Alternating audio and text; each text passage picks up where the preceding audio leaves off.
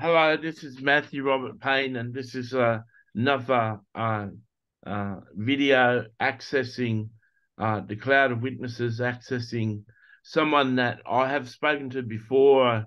I did a book with an interview with Joseph the Dreamer, and it was a good book, and it really ministered to me because I went to heaven one day and I met Joseph the first time I had a vision of heaven, and Joseph gave me his coat of many colors, and uh, and so I strongly relate to Joseph. And when I interviewed Joseph last time in the book, much of what he said in the book was ministering to me because I've used the life of Joseph to cope, and most of my life I've felt like I'm in the prison house and uh, not really in the palace, and had this time of waiting. So this should be interesting for people because I highly relate to Joseph, and Tolu, my friend here, has got some questions for Joseph, and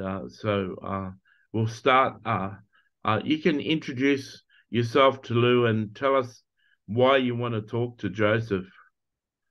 Hello, my name is Tolu Johnson. For those that already know me, I became Matthew's friend about 2 months ago, isn't it? Or 1 month, Yeah. just recently. And we've been very close friends. We do talk about things of God. My husband went to be with the Lord 3+ months ago, and I've just been eager to just live in the heavenly realms. And Matthew has been able to guide me and coach me into that process. So just to keep my introduction short.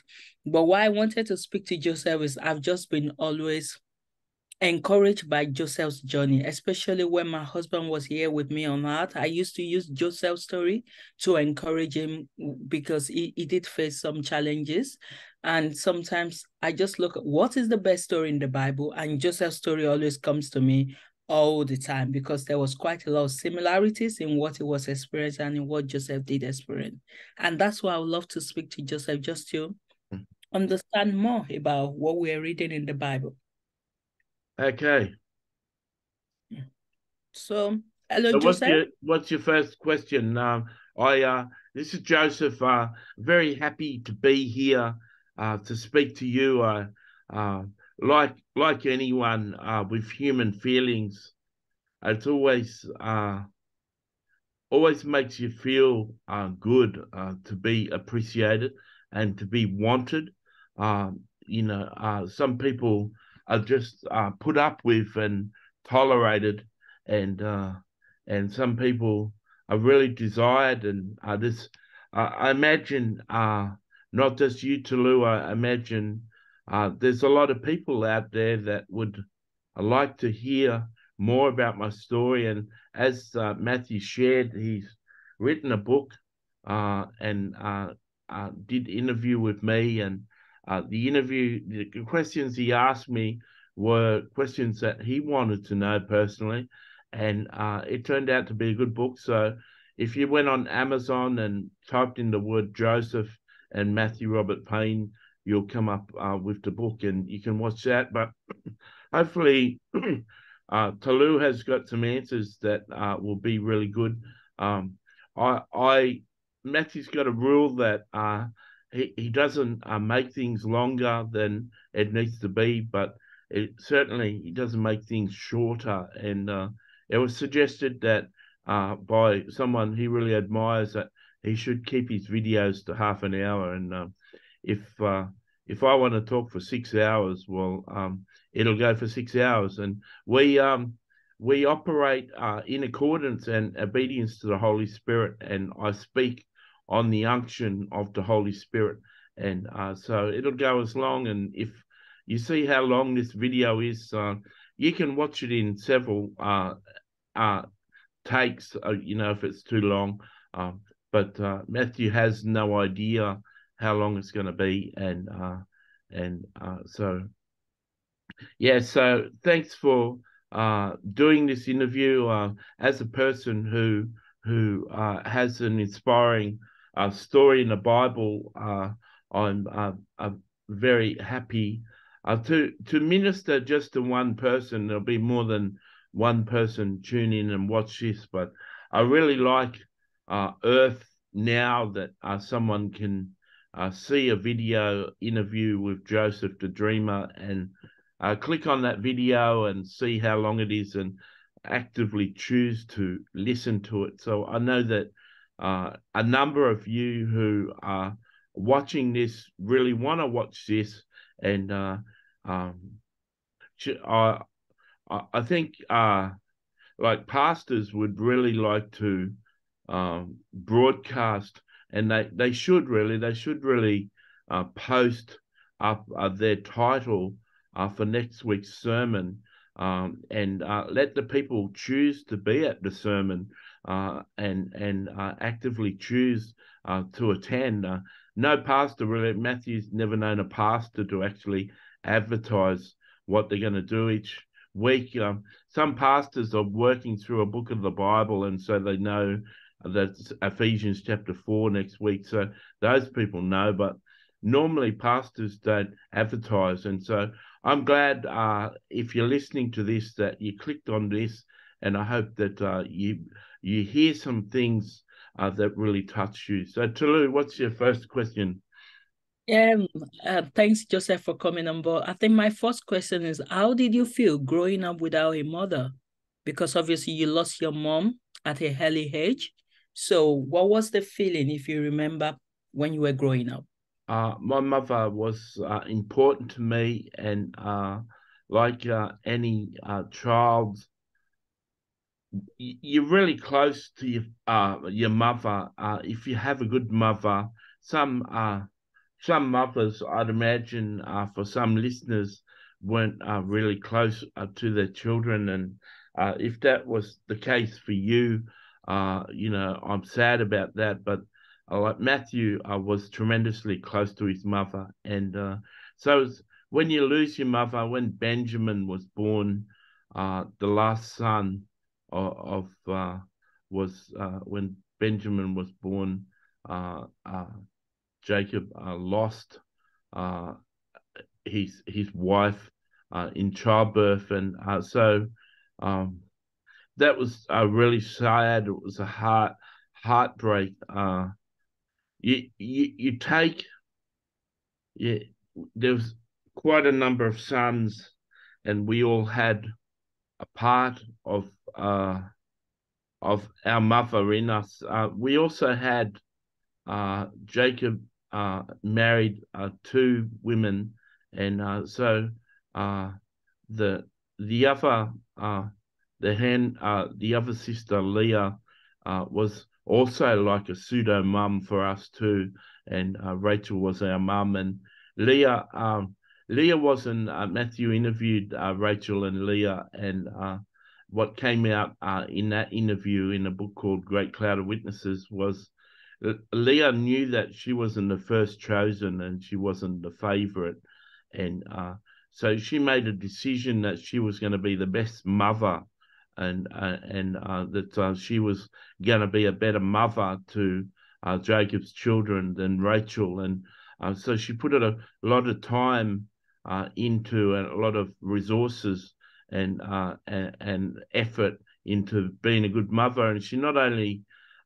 put a lot of effort into being a good mother to her children, but she put a lot of effort into me. She spoke a lot of comforting words to me, because all the children knew that I was Jacob's favorite, and he let that be known with the coat of many colors and many other ways.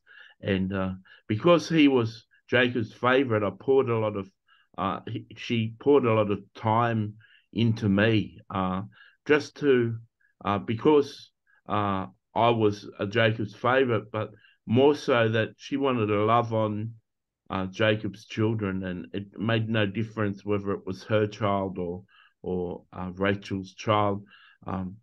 Leah dearly loved her sister, and so she had decided in her spirit that she was going to be an impressive mum. So it's very interesting that that she put a lot of time into me. And when I lost my mum, Leah picked up the pieces and was able to hug me and tell me that I can call on her as mum. And it breaks my heart that I lost my mum. My mum dearly loved me, and she was Jacob's favourite, and he really wasn't nice about it because he made it really clear to Leah that Rachel was his favourite, and he didn't even work for Leah, and he was ripped off by his father-in-law, and he was cheated. And some people would just say it once and not say it again, but he was often showing through his actions that Rachel, my mum, was his favourite. And it sort of endeared me to Leah that she handled it with grace, and she walked in a measure of grace and love that my mother didn't walk in. It's often you may notice on Earth, or Matthew's noticed because he's overweight, but often women that are really overweight are really beautiful people, and they're really outgoing and loving people. And Leah was overcompensating. She was like an overweight woman. She was just full of grace and love and understanding. And you would have never known this from the Bible narrative, and that's why it's interesting to be able to engage heaven and talk to saints. And Rachel was beautiful, and she was a stunning. Even if, like, objectively as a son, I could look at my mum and say that she was really attractive, and she was so much more attractive in looks than Leah, but when it comes to matters of the heart, Leah shone, and she had a glory on her of grace and love and understanding. And all the children come to really love Leah. And in that way, she won Jacob around, and he stopped speaking so much about how Rachel was his favorite. And when my mother died, Leah did become his favorite because that's all he had left. So I hope that gave you some insight that you didn't know. Yes, you did give me some insight. Thank you so much. You did mention something about being the favorite child. So how did you feel being favorite child? It was embarrassing, I don't know if you've ever been in a position that someone's like praised you or made a big deal of you, and you could have done something. It's okay if you drew a picture at school and your father praises you and says that's a really good picture, but if all the children drew a picture at school and your father was just going on and on about your picture and not your brother's pictures, it becomes embarrassing. And there was a sense of shame I had being the favorite because Jacob, in some ways, he's the father of the nation of Israel, and the 12 tribes of Israel sort of descend from him, and he's got a popular name. He's mentioned the God of Abraham, the God of Jacob, and he's got a big reputation, but he was flawed. He was missing something himself, and he wasn't totally secure in himself. And his idea of making Rachel his favorite and broadcasting that, and making me his favorite and broadcasting that, he didn't do me any favors in front of my brothers. And I know it was my dream and telling my mother and father and my brothers and sisters that they were all going to bow down to me. And my dream got me in trouble, but it probably wouldn't have got me in trouble if I wasn't already they weren't already jealous of me, and I was the favorite. It would have just perhaps just been a dream, and they would have said he's dreaming, he's gone crazy thinking that we're going to bow to him. But the fact that my father had clearly shown in his words and his actions that I was a favorite, it's sort of a lesson to everyone that if one of your children stands out and is more endearing to you, you're closer to that child. Try and keep it private between you and the child. Try not to broadcast it because it really hurts the other brothers and sisters, and it really hurts the child. It brings shame and embarrassment on the child. I did plenty wrong, every child does things wrong and makes mistakes, but I could do no wrong. Like I'd make a mistake just like my brothers and sisters, but when they made a mistake, they were jumped on. But when I made the same mistake, my father didn't jump on me like he did, and it really wore their patience thin. And it's nothing. He built me up, but he rejected them, and they felt secondary to me. And so, I'd like to say it's a good thing to be a favorite, but it's a good thing to be a silent favorite. And if you're a parent, it's only natural for you to maybe love one of your children more than the others. But don't if you're got young children, don't broadcast that to the other children. Keep that between you and the child. Matthew had a grandmother, and Matthew has two brothers and sisters, so there was four of them in the family. And his grandmother said to him, "You're my favorite. Like, I really love you." And Matthew asked his mum, did she know that I was her favorite? And her mother said, no, she never told me that. She did love you more than the others. I could tell she had a special place for you, but she never told me that you were her favorite. And I said, did she tell the brothers and sisters that I was her favorite? And she said, I never picked it up. They never mentioned it, just like she never told me. But I knew that she used to always like talking about you and finding out about you, and she had a special interest in you, but she never said overtly that you're a favorite. And that's the way to have a favorite. My grandmother didn't even tell my mum or my brothers and sisters. That's Matthew speaking. That's the way to have a favorite. And the way my father did, it was unwise, but that come from like a low self-esteem. You remember he'd undermined his brother Esau, and he'd stolen the birthright. And the name Jacob means deceiver, and so he had this low self-esteem, sort of not fully developed character, not understanding himself in the right light.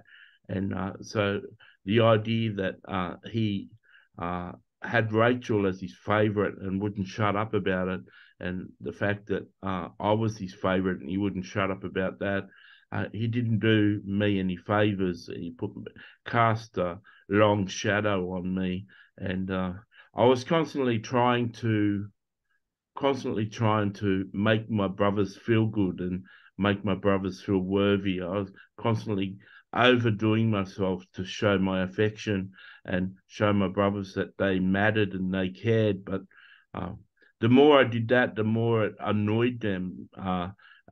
To them, it came off condescending, that I thought I was better than them. So there was nothing I could do until finally they sold me to slavery. Thank you, Joseph. That was really, really interesting and insightful as well, especially for parents like myself and other parents that might be listening as well. You did mention something about your dream, which I would love to ask you. What made you to tell your brothers your dream? What were you Well, thinking? I was excited about that. That was my gift. Yeah, Matthew has a gift of speaking to saints in heaven, and he's very close to Mary Magdalene, and Mary Magdalene speaks to him a lot, and so he'll often be in conversation with a stranger or a new person at church or whatever, and without even thinking, he'll say, I was talking to Mary Magdalene last night, and she said this, and he totally forgets. That's like totally weird, and it's totally crazy. You mean the woman out of the Bible? You're crazy if you think. He doesn't even consider that that's crazy, and it's the same thing. Matthew's excited about speaking to Mary Magdalene. He wants to tell the people what Mary said to him yesterday that was so impactful. But so my gift was interpreting dreams, and I could interpret my brother's dreams and stuff, and I had been, and I had a reputation for that, and it developed really early. And so as a person who was all about dreams, like if someone's into prophecy, like Matthew's into prophecy, it just prophesies all over the place and continues to prophesy and loves to prophecy, and will talk to his carer, or he'll talk to people about a prophecy he did yesterday. And because dream interpreting dreams and dreams was my language, I was excited about this dream, and I didn't fully understand what the dream meant. I certainly didn't understand the ramifications of sharing that dream with my brothers and sisters, but I did that out of excitement. Hey, God gave me a dream, and this is what it is. And what do you think of this? What do you think of the picking up knives and going to stab me with it? But a lot of people, are wise on hindsight. They look at things in hindsight and say that was pretty stupid of Joseph doing that. But I don't know if any one of you's listening are over 30 years of age. I could probably say, what are some of the stupid things you've done? And you should be able to think, unless you're full of pride, you should be able to think of some stupid things you've done. And Matthew's consistently turning people off and weirding people out and not having any friends, because he consistently shares like revelation. I got this revelation that the whore is the church, and they descended from the whore, and all the whore's children and Jezebel's children are actually like the other children and denominations of seeing. What do you think? And the person says, well, are you saying our church is a daughter of the whore? Is that what you're saying? Well, yeah, kind of. Yeah, well, you're not really welcome in my presence anymore. You think I'm deceived. And Matthew's got no idea. He's just sharing a revelation that's exciting to him, and he's just sharing it to see what other people think and whether it's true or real. He's got no hindsight on, no understanding that that's going to turn a person off. And so Matthew will share a revelation with someone, and the person will saying, are you saying that about our church and our pastor? And I said, well, you're not the only church. Nearly all the churches teach this revelation of this, and it's wrong. The revelation means this. And, what do you think of the ramification? Well, the ramification is I don't want to talk to you ever again. But they don't say that. They just walk away and say, that's interesting. And he tries to engage them the next week, and they don't want to talk. And they make it very clear that they don't want to talk. And what Matthew's done in excitement the week before has totally turned the person off and made, well, the person's got a choice. They can accept the revelation and accept that they're in the wrong church and being taught error, or they can say, Matthew's weird, he's crazy, he's totally off the loop, he's talking about our church doctrine being out of line, and this doctrine has been in our church for 100 years, and who does he think he is coming up with something and opposing so many years of understanding. And, I can't possibly believe him, because that would mean I'm wrong and I need to find a different church. So he leaves them with no option that to accuse him of being a weirdo and crazy. And it says in 1 Corinthians, the wisdom of God is foolishness to men. And so I shared like a dream, which is God's wisdom, God going before and showing me what's going to happen and his plans. And that wisdom of God was there to prepare me. But to my brothers, I was a fool. And to you people reading the Bible, I was a fool. But I was sharing something I was excited about.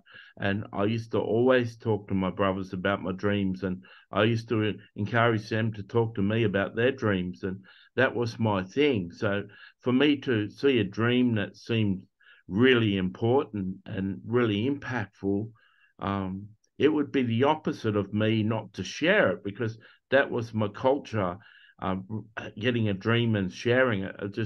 I had no idea that was going to cause me trouble.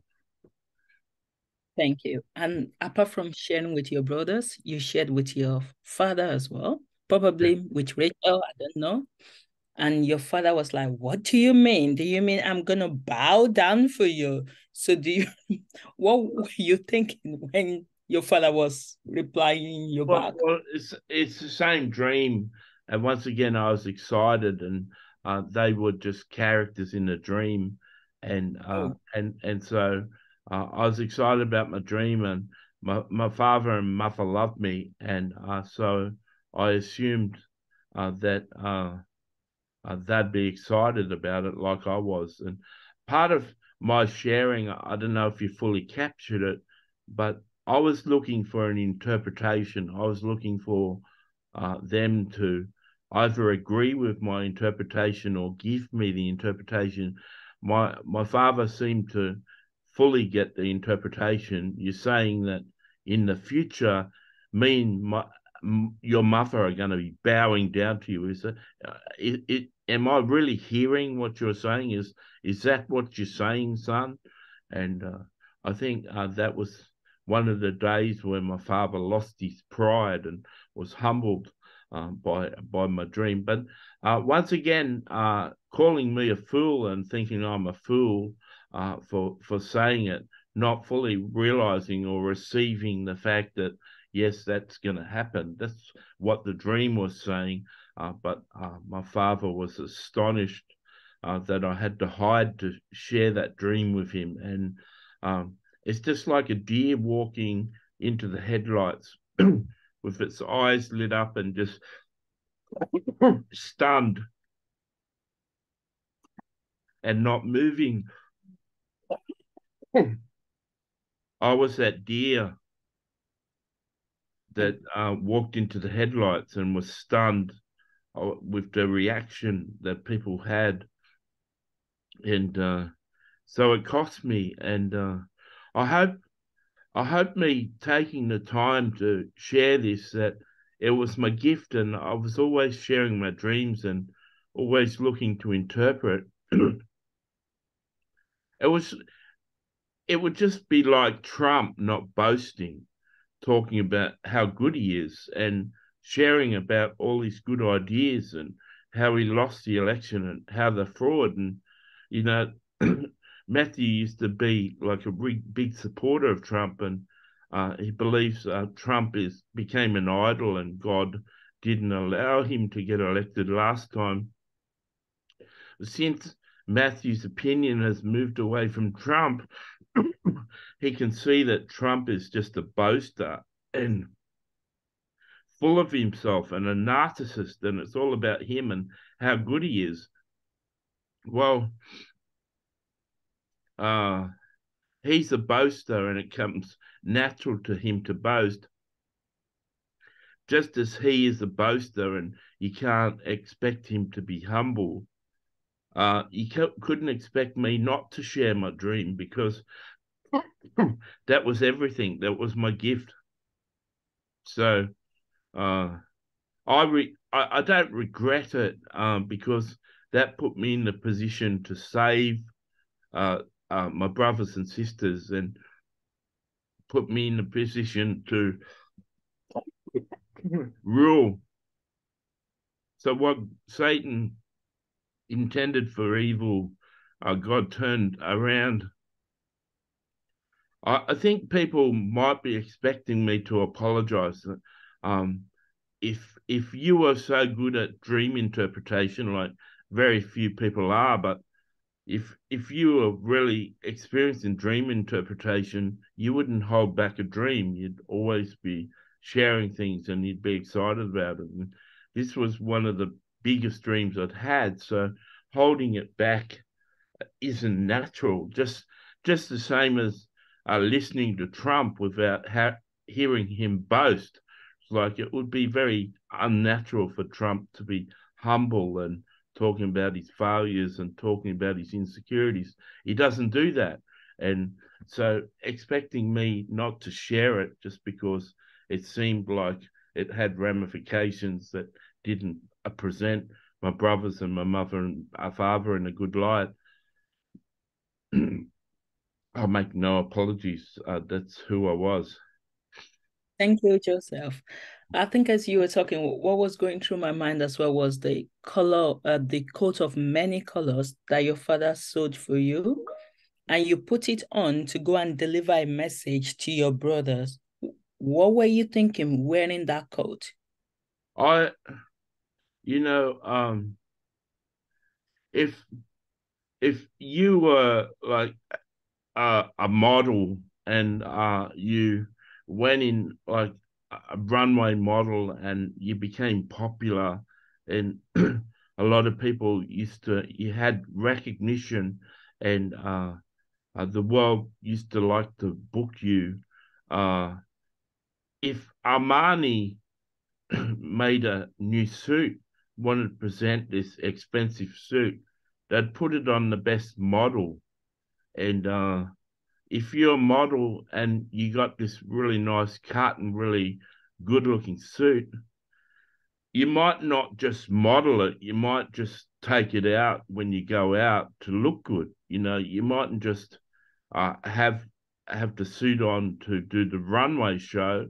When you go out to a restaurant, you're going out on a date, you'd wear the suit because you love it. Well, the coat of many colors was dad's way of saying I love you, and it cost a lot, and I wasn't just going to leave it in the cupboard, so I wore it with pride. And once again, in hindsight, it didn't make sense, and it enraged my brothers. But if you were presented a dress, you won a dress in a competition, and the person who came first would win this gown. That would be part of the prize package. You'd wear the dress. You wouldn't just put it on in the award ceremony. You'd take it out to weddings and stuff, and you'd proudly display it. And so me wearing my dad's coat of many colors was like a badge of honor, something I wore, and something I was happy to wear. And even if I understood underneath inherently that I was enraging my brothers, well, perhaps there was a bit of pride in me saying, well, I am going to enrage you. I am the favorite. You should know it.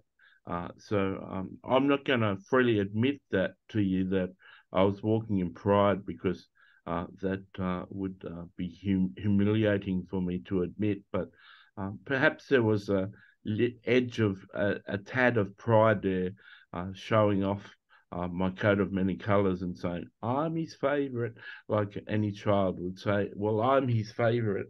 And so this is just a reminder for you. So I didn't fully admit it there. I was just throwing that out there. That could have been a bit of pride there. Thank you, Joseph. That was really insightful as well. And I guess children that have been favorites as well are listening to this, making sure they are making wise decisions in future, not floating their favoritism in front Yeah. of the other children as well. But looking at where you were at the scene and your brothers were making decision of what to do to you, what were you thinking?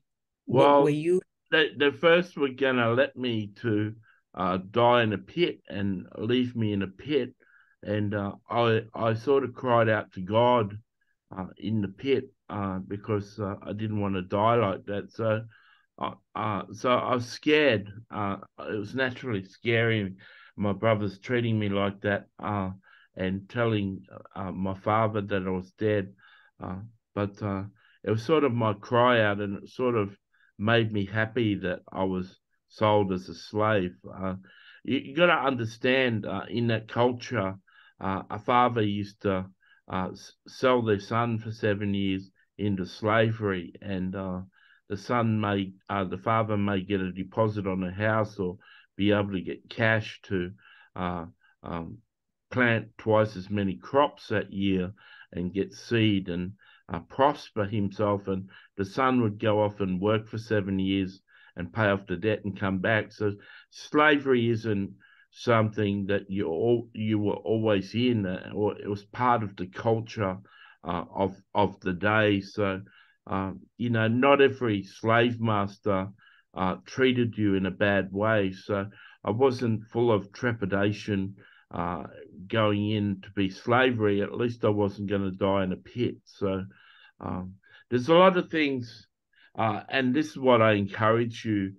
If you're watching this video and you've been watching some of Matthew's videos, you're really doing yourself a disservice not learning how to engage with the heavenlies and engage with the saints, because uh, the Bible narrative, the Bible story of my story doesn't bring out this detail. I had the spirit of favor on my life. I had favor on my life, and so when I went to Potiphar's house, he put me in charge of his house. He recognized the favor on me and the authority on me. And when I went to the prison, I was put in charge of the prison. So I carried favor, and God has got a way of promoting you and making you stand out. So not everything that's perceived bad in your life and this is something you've got to understand. Perhaps you can understand from my life, and perhaps it takes me speaking this to understand. But Romans 8:28 in the Bible isn't there by mistake. Someone who went through a lot of suffering and was beaten with rods and whipped and stoned and mistreated and rejected and abused and starved and in the cold, shivering all night, without food, starving, bandits chasing, people harassing, people abusing. Someone who all that horrific stuff happened said, all things work together for good for those who love God according to his purpose. Now, that's a really encouraging verse, but it's even more encouraging written from a person who got so much abuse. There's a lot of people in the modern world that call themselves apostles. Very few of them would sign up for what Paul went through. And in another way of saying that is, you may be able to quote Paul and preach Paul, but you didn't live Paul. He made that statement. He made that verse as a declaration. It doesn't matter what you go through, God's going to bring glory to his name through that. And so I hope that my life and what you understand in my life is that it's there to demonstrate to you that all the bad, all the sad, all the unfair happening to you can and will be used for God's glory if you allow it to. But you can stay in your pity party, and you can stay in your sadness, and you can keep declaring to God, this is unfair. Matthew's walked in a hugely debilitating mental illness for 30 years. He can't even get through 1 week without suffering or having it hard. He had depression on him. Most days he wakes up and takes 2 hours to get out of depression and get out of that funk, as closer he is to God, he can't throw off this mental illness. And he's had Jesus visit him hundreds of times, but Jesus has never laid hands on him and got rid of the mental illness. And in life, we suffer, but the understanding of that verse, when you got revelation of that verse, and Matthew's meditated that for 40 years and quoted that verse to himself for 20 years. When you understand that verse, you can go through anything. You can cope with anything. And you can cope with things that you can't understand and you've got no answers for. And why did your father get cancer, and why did he die so early? Doesn't God know that I needed a father? Why did Toulouse, why did her children lose their father? Why do they cry themselves to sleep each day, missing daddy?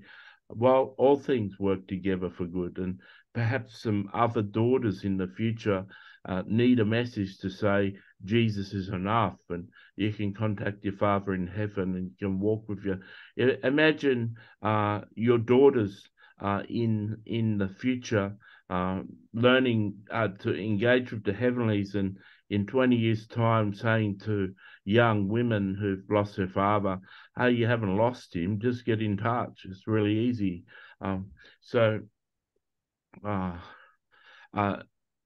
You can, Jesus' words are just words, but when you understand the background of Jesus' life and what he went through, then they've got more meaning and more authority behind them.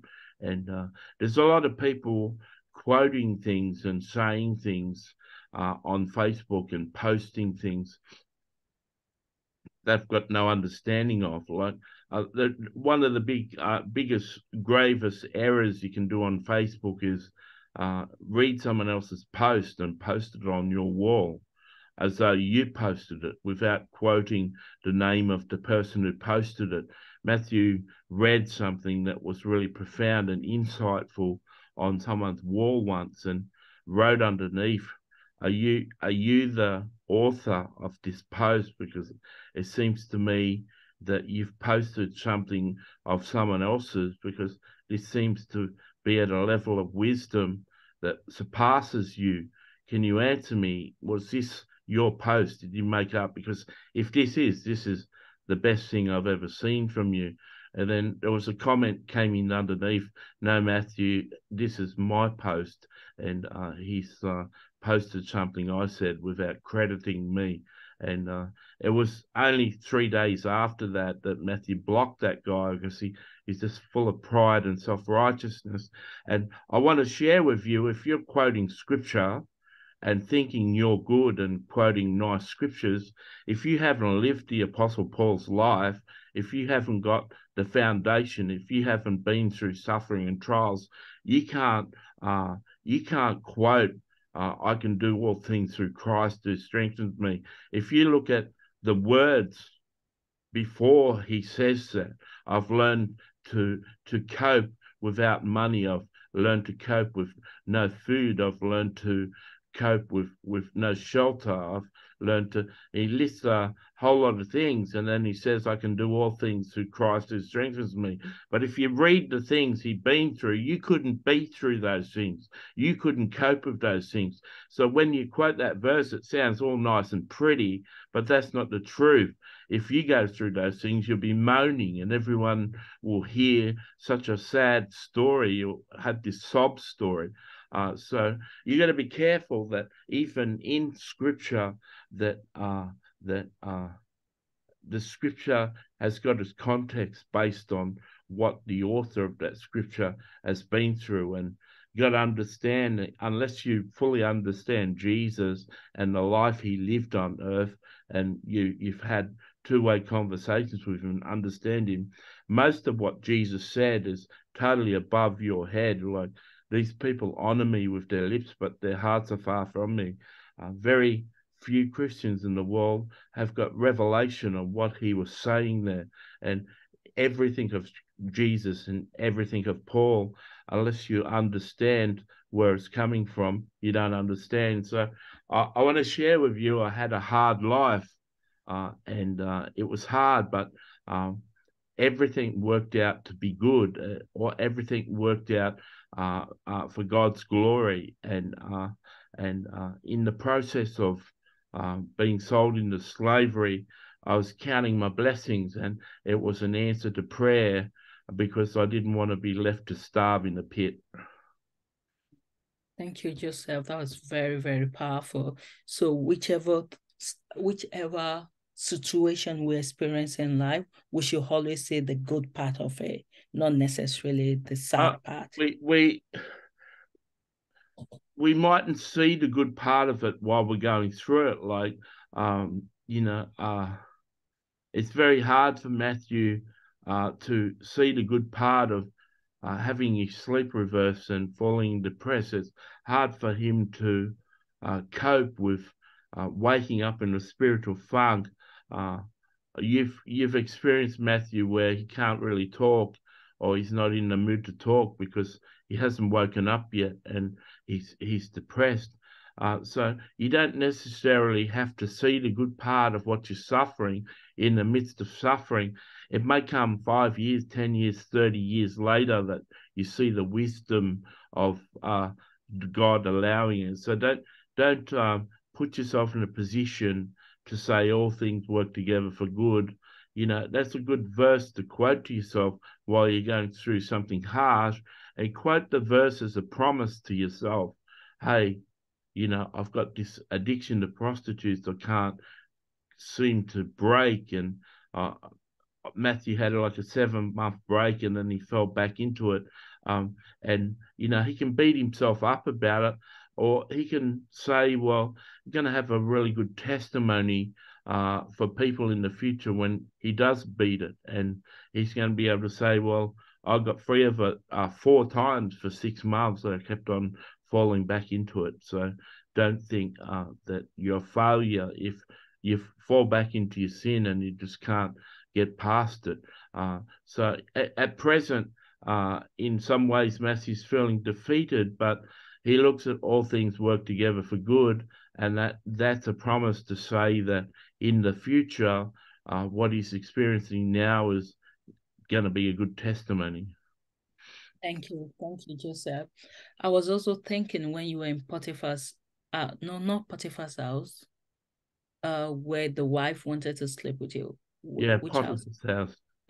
Potiphar's house, and obviously you ran away and left your coat. When I read that in the Bible, it just shows to me that Joseph really, really wanted to stay away from sin.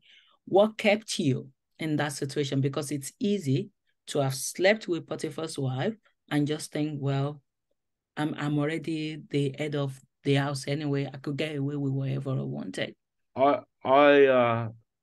Every human, the laws of God are placed on the human heart, and people may not realize that, but realize this, but that happened before the laws of Moses were handed down.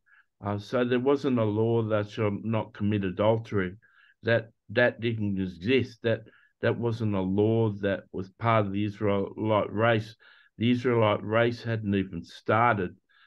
So that was something I knew in my spirit. This is another man's wife. I can't do this. And she was a Jezebel, and she was used to control, and she'd seduced Potiphar, and she was a pretty woman, and she had control, and Potiphar had authority and wealth, and she didn't have everything she wanted. She saw me, she saw I was young, I was attractive, I had authority and power, I was almost as powerful as a husband. She could probably even see her siding with me and me going off and starting like a business and being more successful than a husband. So she was saying, I want that. And as a Jezebel, once again, another Jezebel, as a Jezebel, she says, well, I'm going to take that. I want that. And I loved Potiphar, and it broke my heart that she did that. And I had to choose to say no to her. I once again, in hindsight, that wasn't a wise move. But it's never an unwise move to obey your conscience and obey the law of God. So it was an unwise move, me saying no, because I had no idea she was going to take some of my cloak and accuse me of that. But every day in prison, I wasn't regretting that decision I made. People might think I languished in prison, and if he'd only slept with her and she wouldn't have accused him. It's never the right thing. Matthew talks about his addiction to prostitutes and how he's fallen back. It's never a good thing to be in sin and be doing sin, but you've got to learn your lessons, and sometimes you don't learn your lessons right. And I'm proud to declare that I didn't fall to that, and many men in that position would have uh, uh, done that, and but I didn't, and so I don't regret it. Matthew's got no memory of the fact that I lost my coat of many colors there, and so he doesn't remember that in scripture, but that would have been sad. But there was a lot of sadness in my life, and because my life was so sad and so hard, it encourages so many people. And Matthew's come to understand that you can have the gift of encouragement and encourage a lot of people simply by being honest about the bad things you're going through. And even if you're going through something really bad and really sad, and you've got no answer for it, and you've got no answer for the people you're sharing it with, for all the other people who are suffering that same thing, it's encouraging. They think they're the only ones. They think they're the failure. They think they've got no hope. And to hear someone else with 4,000 videos and 120 books say, I'm suffering the same thing and I'm struggling, they're able to say, Amen.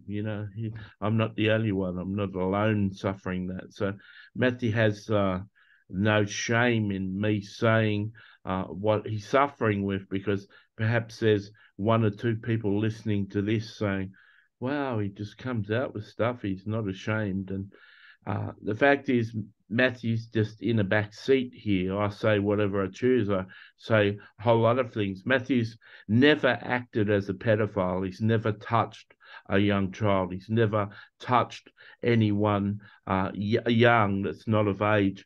And he's really proud of that, because Satan's accused him of that and tried to tempt him to do that.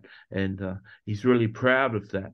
And he can say that, and that probably means a lot to everyone who's sexually molested, because a lot of people who are sexually molested go and molest. And that's essentially what Potiphar's wife was doing. She wanted to rape me. She wanted to take what was not hers, and she thought her beauty and her charm and her wealth and her perfume and her allurement and her seduction and her beauty was going to win me over, because it always did, and she never failed.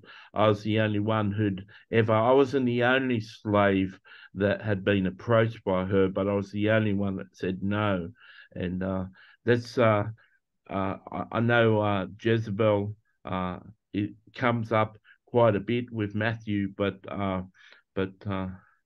Jezebels have got to be refused from time to time. They've got to learn, and she regretted that. And but she isn't named in the scripture as a Jezebel, but that's what she was. And there's some people who it's my way or the highway, and I guess I had the highway because I didn't succumb. So you can be proud, all those males there, where a woman is making it clear to you that she wants you. Sex outside of marriage is never agreeable to God. It's never the right thing. Matthew's brother was going to won an award for a best business creation, and he was in the three companies being, considered for it, and the woman in charge of the awards liked his brother and made it clear to her brother, his brother, that if he slept with her, he'd win the award. And she was attractive, and it was a very attractive offer. But he said to himself, I'm going to win this award fair and square, and you're not going to manipulate me to sleep with you. I'll take my chances. I'm not going to sleep with you. He didn't say that overtly to her like that, but he said no thanks, and he didn't win the award. And she, after the award, she made it clear that you lost it because of this, and he's proud that he resisted. But not every man can resist, and not every female. Like, it's the typical thing in Hollywood that you can't get the part unless you sleep with the producer or the director. Or apparently, it's very big in modeling. You can't progress in modeling unless you sleep with the photographer or sleep with the management. And so many females have to sleep their way to the top. Well, they don't have to.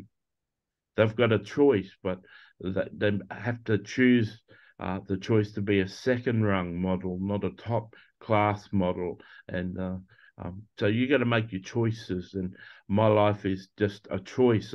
I'm proud of that choice. I get celebrated for that choice. But just as much, God is a God of forgiveness. So if you made that choice in the past and you compromised your faith, well, get over it and don't do it again. God loves you and he forgives you. And God tends to love the sinner more than he loves the righteous. And Jesus made that clear when he talked about the 99 and the one. God is more happy over one sinner than repents, and the 99 of the righteous. So if you're looking at this and listening to see that Matthew fell into sin again and saying, well, he's not very good, and you're judging him, well, you may find that Jesus said to Mary Magdalene when she washed his feet, she said that he that sinned much loves much. And if you're a wild, obsessive sinner who's done a lot of sinning, when you're forgiven by Jesus, you tend to love him more than the people that have never put a step wrong. I had some trauma in my life. Part of the trauma in my life was my father making me favorite and boasting, and that came out of Jacob's insecurities. And I call him Jacob. I call him Dad sometimes. I call him Jacob sometimes. But I hope that was comprehensive for you. Thank you. Thank you. I think mentioning your father's name made me remember to ask you, what do you think is the importance of name? Because you said your father was named Jacob Supplanter, and he ended up playing that role in real life. So for parents listening, what impact does name makes in a child's life? Well, I'll give you an example. There was a child Matthew heard about one time that kept on, he's in America. He kept on causing trouble at schools, and he'd been to about 6 schools and been expelled, and continued to be in trouble. And come across some person like a counselor or someone who was brought in to fix it. It was a Christian counselor. And he said, he's got a strange name. Do you know what his name means? And they said it's an African name, and it means this: he's named after one of the demonic gods. And so he was named after a demon. And so he was playing out that demon's character. So they changed his name to Gideon, and the kid transformed. They just started calling Gideon. He started to align into the meaning of Gideon, and his whole character transformed. They didn't give him any counseling. They just changed his name. So you'll see Abraham was Abram. He got his name changed to Abraham, and Matthew thinks from memory Abraham means father of nations. So he may have been the father when God changed his name or meant to be a father in the future. But at some stage, God changed his name to Abraham, meaning father of nations. Then he's able to say to Abram, as many stars in the sky, so will be your children, or as many sands in the ocean, so will be your children.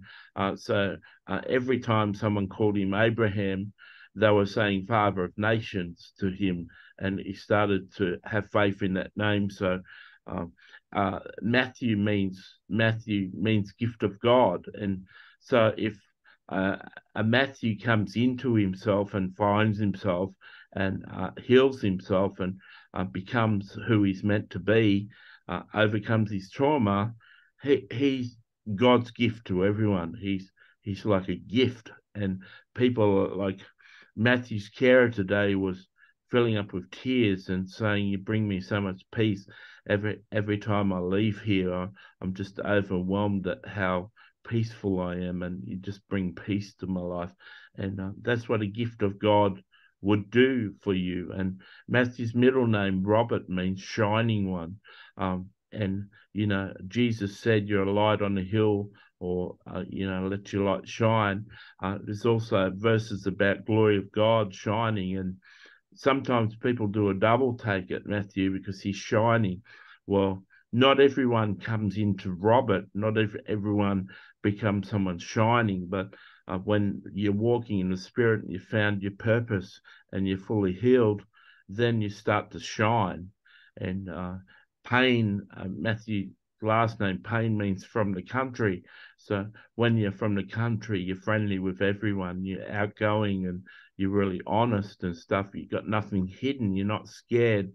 You interact with people. So Matthew's name is like really powerful name. So as a mother, you can look up a book. There's books called baby naming books, and it's got the names of all the different names and the meanings of the names. And you don't have to pick a biblical character name for your child. But my mum, Matthew's mum, had him, and she said to Matthew at one stage, "You came out of my womb shining. I thought I'd given birth to an angel."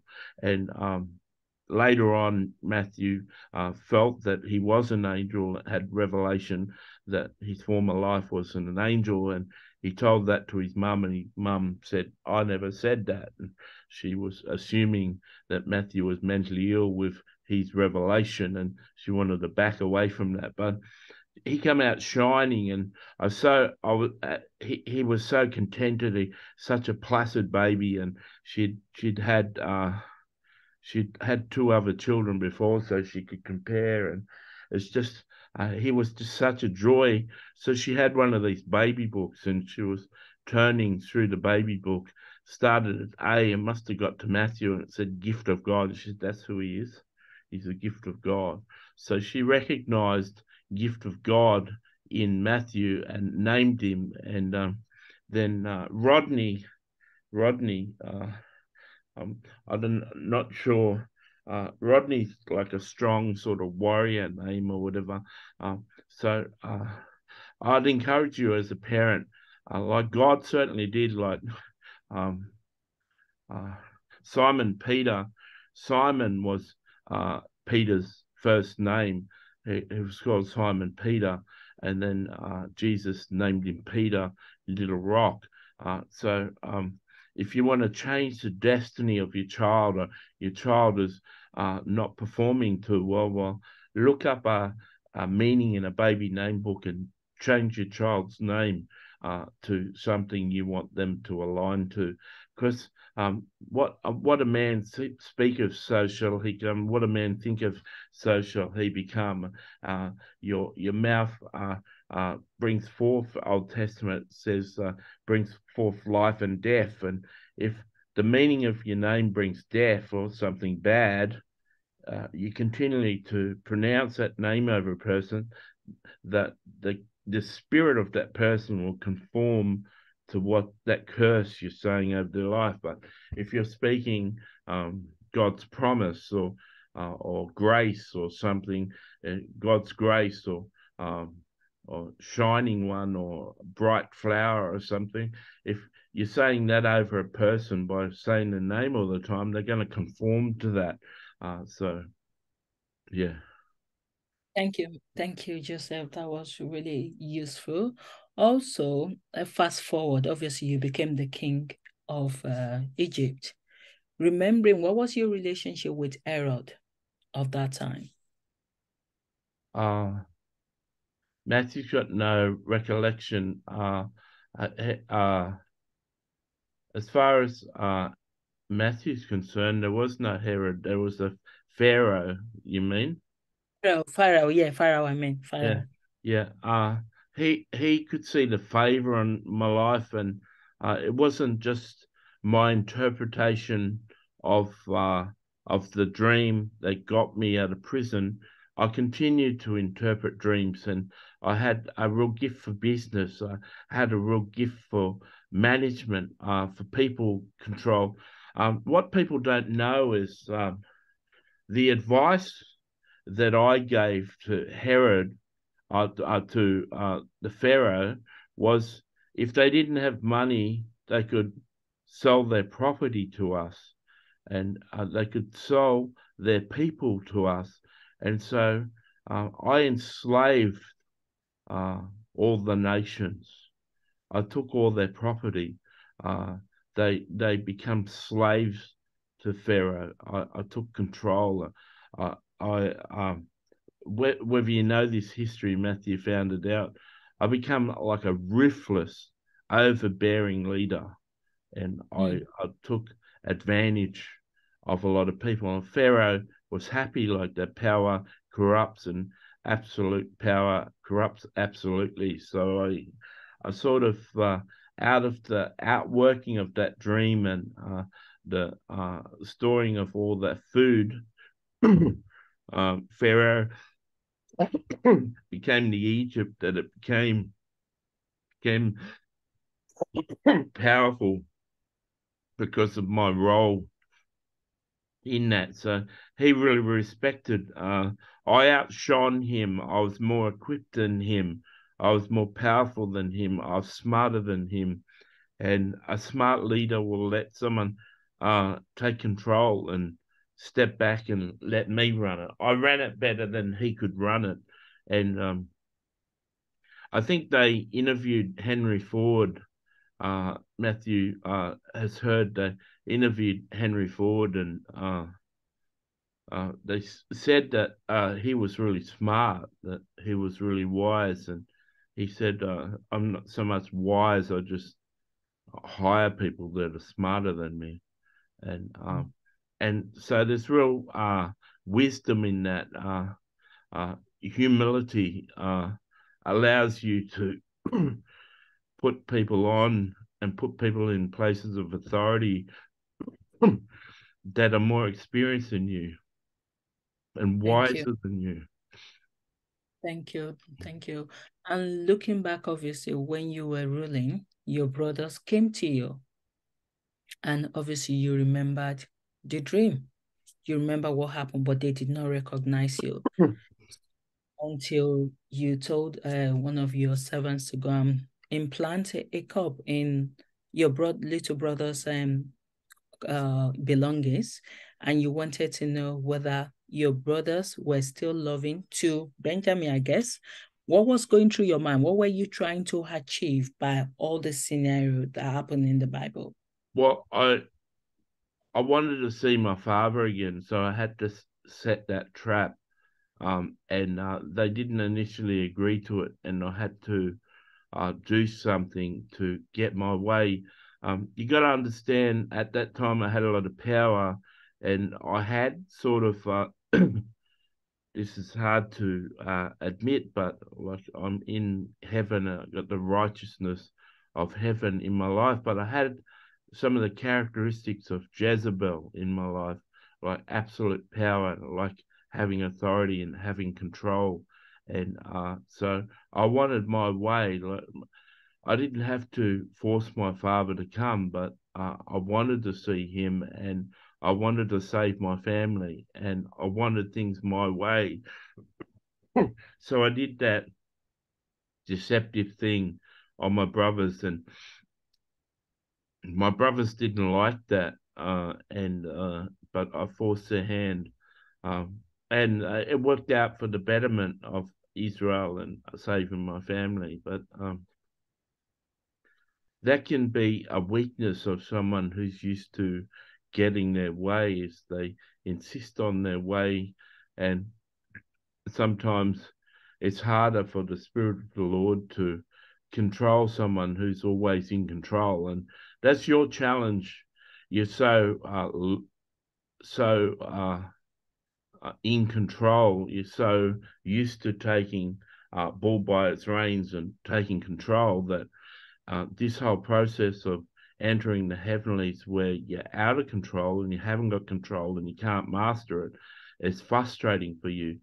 So it's harder for the Spirit of the Lord to lead someone who's very confident and very leadership and very strong and used to organizing everything themselves, because sometimes the Holy Spirit wants to take control and it's like a battle of wills. And so I was a person who was used to getting control, and so that's the underlying context of what I could have asked really nicely for the brothers to return with their father instead of taking that position that I did, but I didn't do that. And of course, Jacob didn't want to lose Benjamin because Benjamin was only the second son of Rachel, and that's all he had left of Rachel. So I played that card, and it was kind of ruthless of me, and but that was my character. I got some of my character from my father. Thank you. I was thinking you did that because it was like a payback to deal with your brothers. No, no animosity. I've totally forgiven them. Oh, that's good. Thank you. That It, teaches me as well. glad we cleared that up with you. Because sometimes I always feel like paying people back if they hurt me Well, really. that's not the spirit of the Lord. I know. So I'm learning. So it's good to know that you could still forgive no matter how hurtful it Yeah, is. it was just I didn't ask. I forced the hand because I wanted control. Thank And you. Thank you. people who are in control, who have a lot of authority, it's hard to do a course correction with Mm, them. They've got to be humbled sometimes. So some of the most competent, forthright leadership, powerful people, the Holy Spirit finds it really hard to direct them thank you. because they Thank you. won't relinquish control. Oh, so I need to learn to relinquish Yeah, control. that's the message I'm sharing with you. You're only batting your head up against the wall because you used to be in control, and heaven's saying, "Let us take control." Uh, this is going to take a while, and you're not going to achieve it by your own force of will. I will have to follow the timeline of heaven, not my own Yeah. timeline. So we're gonna, unless you got too many questions, now No, my we've last we're question. gonna. You got your last question. What's your last question? My last question. I think I've forgotten. It's escaped my mind. I had a question in mind. Matthew's gonna have a break. So think of the question. He'll be back in about 2 minutes. Thank you. Think of your last question. Okay.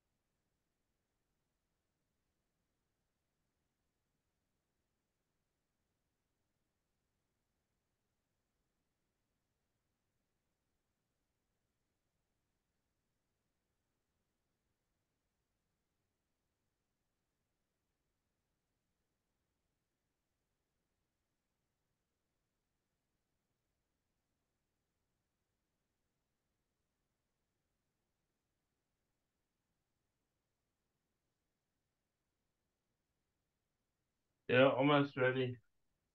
Okay. Do you remember your last question? Yes, I did. So my last question was actually when your father was about to pass unto heaven, Jacob, and he called all your brothers and said, I will tell you what will happen to each one of you in the days to come. How did all the brothers felt about what their father did tell them about the future? I know yours was great, but for other children, there was some news that wasn't nice to hear from a father. In those days, the Spirit of the Lord would come on a father and he'd give the blessing. And it was like a cultural thing that they may not hear the Spirit of the Lord minister through their father very often. But in that time, it was like the inheritance. It was a dividing of the property when he dies, but there was like an inheritance in the blessing. And each child fully embraced what was said because that's their future. It was part of the inheritance and it came down from the father's authority. So yeah, remember when Jesus or the Spirit of the Lord said to Paul that I'm gonna cause a lot of hardship in your life, and Matthew can't remember, but there was something that was said to him that said that it's going to be really tough. And so when those brothers heard those things, Matthew doesn't remember the hard things that were said. That's news to him, but so I can't really speak in that. But even if tough things were said, the brothers were prepared for it. One time, Matthew was teaching a couple to hear from Jesus, and the husband spoke first, and he said something, and then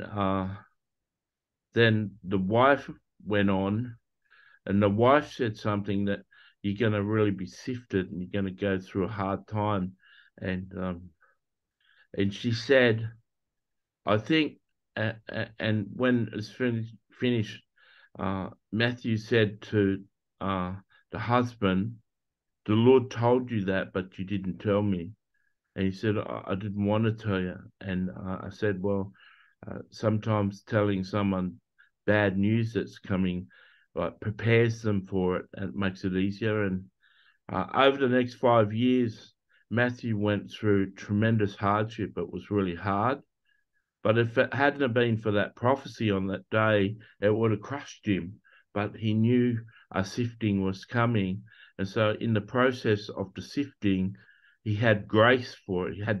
God had, in the prophetic word, God had provided the grace because he knew that it was a process to refine him. And when the process was finished, he would have been refined and come forth as gold. So he understood it and coped with it more because of that warning. So when the father, when Jacob spoke forth things, even if they weren't flattering, the sons could adjust to that and align with that and participate in that and carry that out. So when you understand it from that perspective, there's no bad news, right? We can do all things through Christ who strengthens us. And, once again, I want to reiterate, you may know that verse, but you may not have suffered. But now I've brought forth that verse a couple of times in this recording. There's some of you listening that are going to go through a very hard time soon. And you've heard that verse a couple of times as a warning that that it's only Christ and it's only your relationship and it's only your intimacy with God that's going to get you through the testing, especially coming to this world that's going to be more coronaviruses and more plagues, and it's going to be a time of testing. And the times of Jacob sifting is coming to this world, and you're only ever going to get through it through having a faith in God and a supernatural understanding and assurance and pulling down joy and endurance and happiness and praise from the Holy Spirit. You're not going to make it otherwise. And yeah. So I got a bit of a surprise for you, Tolu. Now we're going to switch it up because these supernatural things are meant for you to become experienced. Matthew doesn't really need more experience in carrying voices. So Matthew's got a few questions for you, and now you're going to be Joseph. Oh my God. Well, I'm going to try whatever comes into my mouth. Well, it's by faith. And we're gonna upload this video, so even if you make mistakes, the whole world is going to see your mistakes. So I thought I'd say that to take a bit of pressure off you. So in the prison, in Matthew's book, and I really recommend Matthew's book about me. In the prison, it said in the book that I went around delivering people's food each day. In the prison, that was my job.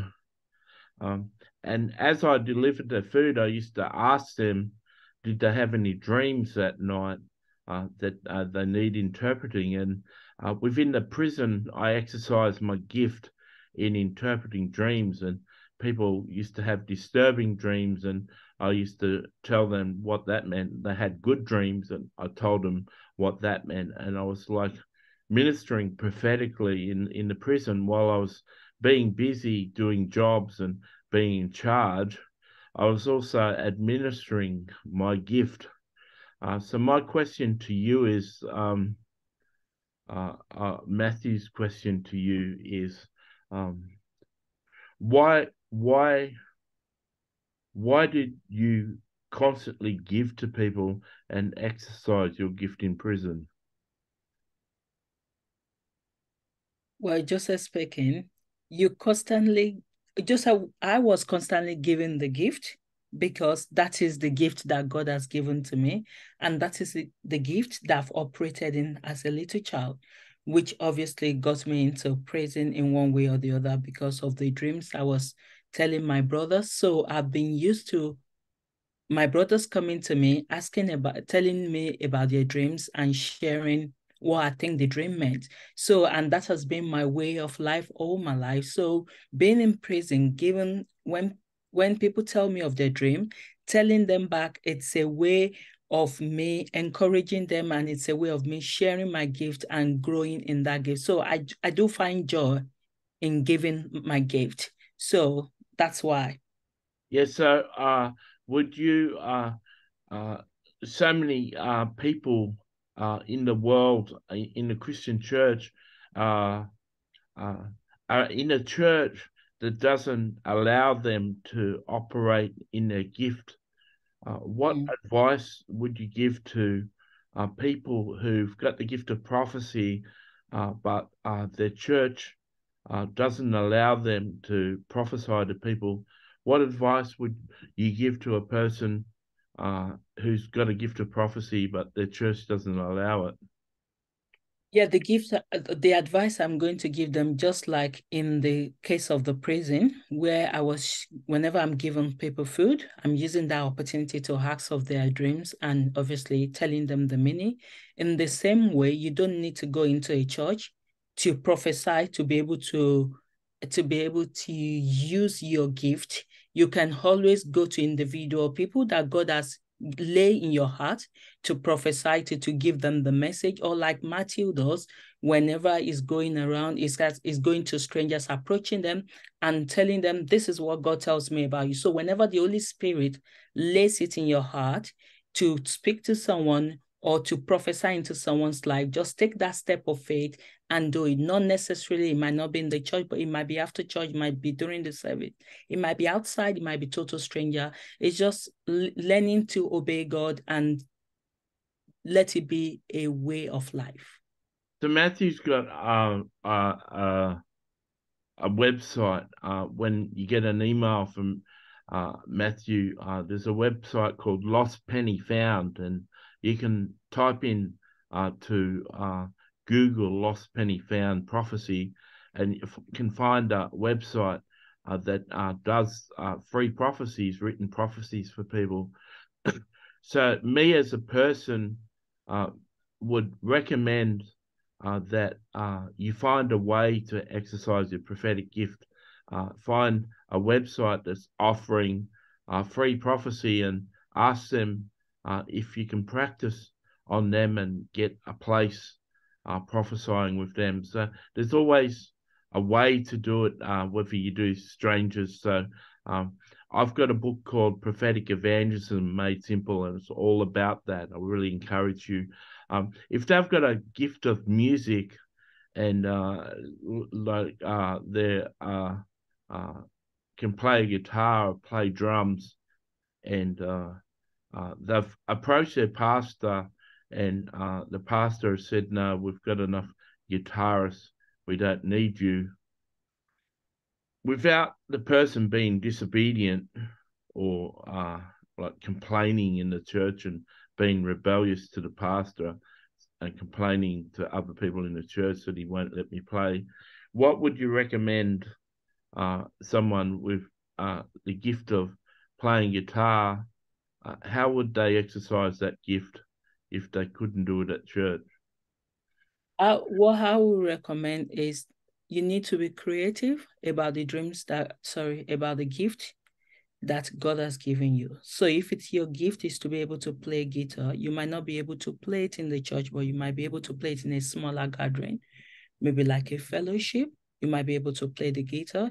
You might be able to do something similar to what Matthew is doing, where you're able to play it and put wherever you've played the video on YouTube for other people to see. And you might some people just go outside, and if you're bold enough to be able to be outside on the street and playing guitar and worshiping. So you have to find other ways of expressing that gift, or probably continue to go into practice as well in the church, and maybe over time it will be your time to be able to play a guitar in church. So it's about just giving it time. Your own time might come in the church, and if it doesn't come, don't get discouraged. Find other ways you could play it outside of the church environment. Would you that's really good. Anyone can turn practice and rehearse and turn a camera on and play songs on YouTube. And you may only have 5 people watch the video, but it could really touch one of them, and someone could really be touched. So that's really good. Even if you can't sing or you don't feel you could sing, it could still play the tune and people would still listen. Also, busking, going out and busking was good advice. It's really obvious that you're speaking through Toulouse, Joseph. It seems that anyone can hear that gift. Joseph, would you recommend that they approach another church and play music in another church while still members of the original church, or do you feel that that would be an act of rebellion? Would the way to do that get permission off your pastor to say, I'm going to play in the worship band of this other church? Well, I think there's an individual circumstances. I wouldn't say that everyone needs to take permission from the pastor to be able to go and play in another church, because the church of God is one body. So it's not about this is my church, that is my church. We're all still calling the same God. So if the believer finds that it's easier, that the fact that he's able to play in another church makes him or her feel wanted, if that's the best way that he can handle that situation, then so be it. But if God lays it into your heart to take permission from the pastor, for instance, if you've built such a close relationship with the pastor and you feel maybe you're letting the pastor down, or the pastor might think this is a way of disobedience or being what am I gonna say? Rebellious. Yes. So if that's the situation, then tell your pastor. But if you're not so close to the pastor, you're not so close to the pope, you're just a member that goes to the church, and you feel that you are able to play in other churches, then that's okay as well. So I wouldn't say there's a one direct answer to each person's situation. You find the right wisdom, and Holy Spirit will direct you on how to approach each of those situations. But there's no sin in going to another church to go and play. Yeah, I got a gift of prophecy. Before I knew it was a gift of prophecy, I grew up hearing from Jesus, and when I used to drive my taxi years ago, Jesus used to say, "Tell this person this," and I used to do it for years. And then I went to a Pentecostal church, and I got baptized in the Holy Spirit. And then they had this traveling speaker come in, and he taught on the 9 gifts of the Holy Spirit. And when he taught on prophecy and word of wisdom and word of knowledge, I realized that I was already doing that, and I'd been doing that for years. So I was a Baptist boy who had the gifts of the Holy Spirit flowing through his life. So it's a lie that you need to be baptized in the Holy Spirit to operate in prophecy. If you can hear from Jesus, you can prophesy. I only become really sharp and really refined and really good at prophecy through practice. And I'd imagine that's what you're doing in the prison. You were, even though you're languishing in prison, you're practicing and sharpening your gift. Is that true, that not only blessing people, your motivation was staying alive spiritually by exercising your gift, always being in touch with Jesus? I know personally that I do prophecies for people on my website, and I used to get 3 prophecy requests a day, and now I get 2 or 3 a week.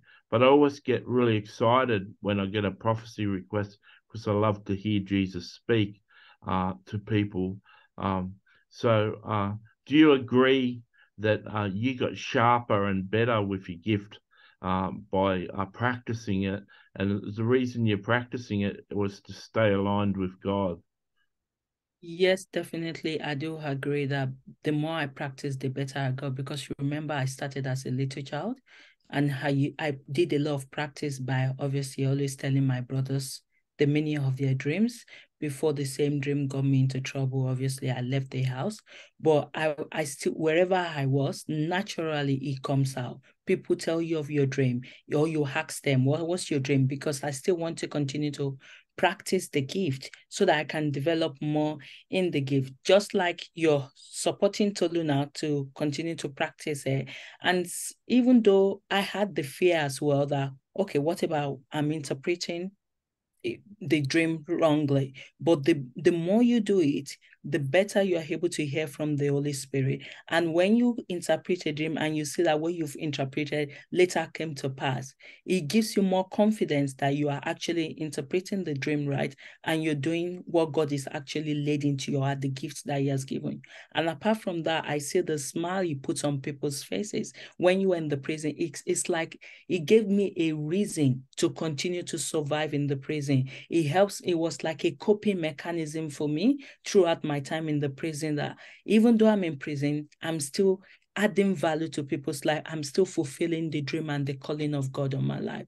So, and this is an encouragement to people how they're listening. You don't need to get to the palace before you practice your dream. You can start practicing your dream in the prison. Like Matthew has felt he's been in the prison all his life, but he has always used that opportunity. Even in his pain, he's still reaching out to people. He's still sharing love, encouraging. So as Christians that you're listening to me today, whatever gift that God has given you, you don't need to wait. If God has called you to be a giver, you don't need to be earning times 3 or times 4 what you are earning now before you start giving. Start practicing little gifts there and there. And before you know it, the more you give, the more it grows in you. So, and the more you use to give, the more the presence of God grows in you, the more God gives you more, because to whom much is given, much is expected. And it's just like the parable of the talent. You use one, the one that's got one kept it, and the one that had 5 was using it. And what did God do? Multiplied it. So the more you use your gift, the more it's being multiplied in you as well.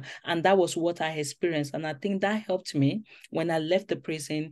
And even it was interpretation of dream that got me out of prison. So those times that I was doing those, that was still interpreting in the prison, obviously I was perfecting my dream. Maybe God was preparing me for that dream that came from Pharaoh. Maybe because the dream was so complex that you need to have a level of maturity to be able to interpret it right. And that got me to be the king. And that wasn't the end. I was still interpreting, even on the throne. So it just helps to let us know that a gift that is given to you, if it's not used, you can never develop or grow in it. Yeah, you did really well today. So if there's a person who doesn't know their gifts, there's websites that you can do a spiritual gifts test, and if it comes up with prophecy or preaching or teaching or giving, you need to do an investigation into how you can practice that. I encourage people watching this video, if this video brings up any questions for you, you want to know details, or you want to know how to access the heavenlies yourself and interview saints yourself. If this video brings up any questions, you can go to the description tag under this video and get my Facebook address and friend request me on Facebook and ask me questions.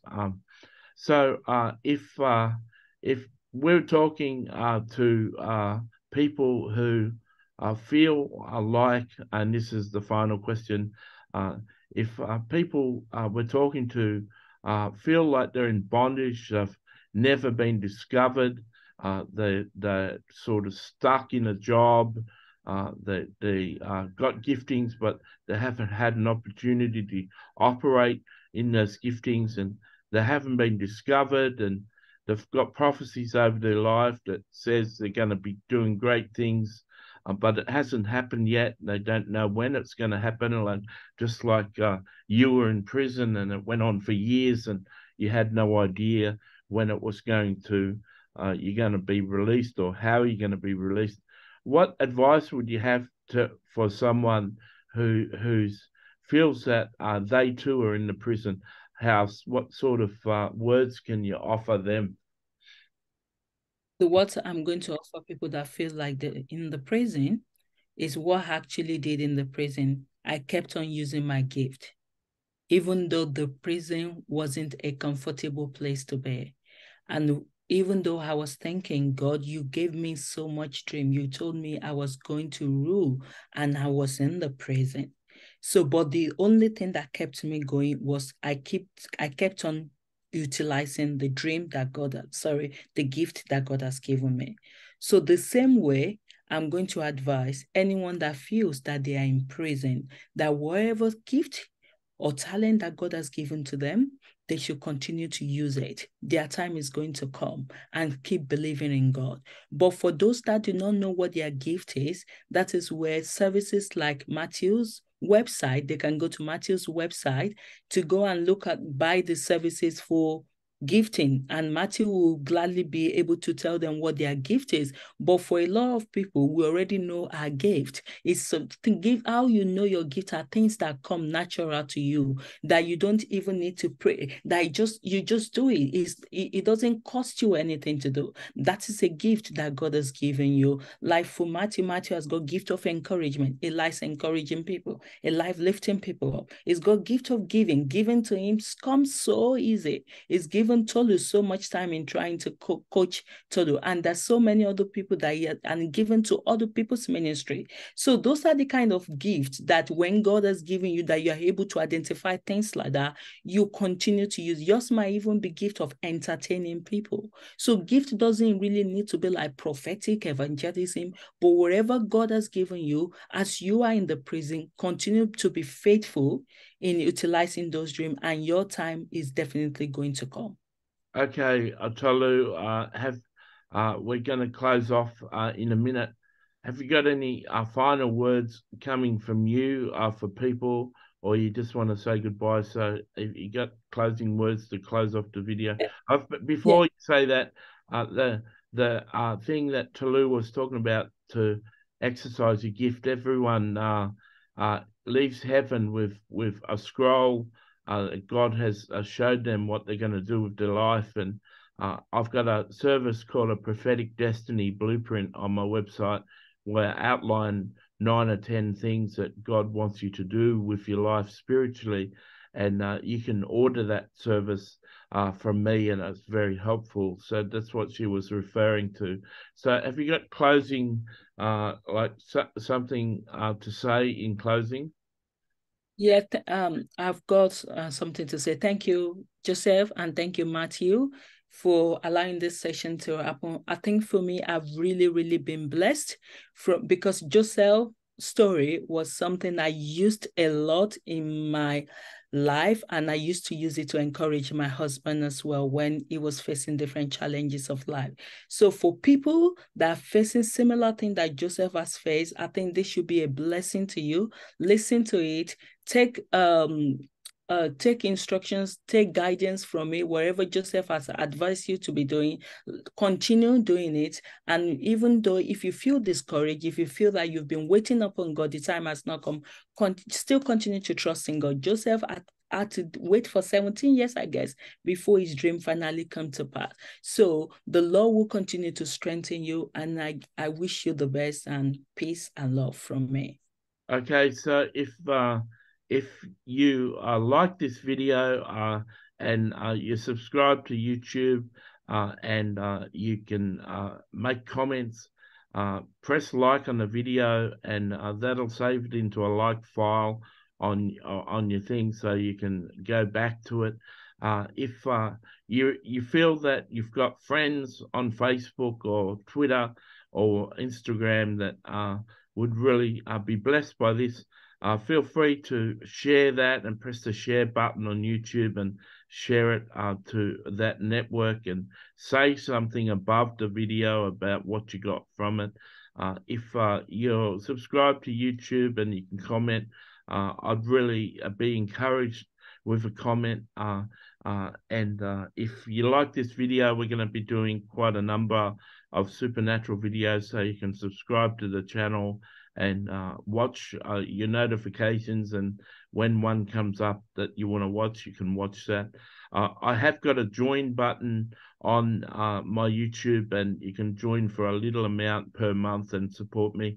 But I'd really encourage you to join for the $30 a month and sow into this ministry. And I know something about sowing is if you sow, into a message, you get more from the message, and God's Spirit allows you to understand more. And so I'd encourage you to do that. God bless you and keep you. Follow my channel and watch the videos. It's my prayer that this video deeply ministered to you, and I pray that you want to watch this a second time and glean more for it. Thank you so much for your time, Tulu, and I look forward to doing another video with you. God bless.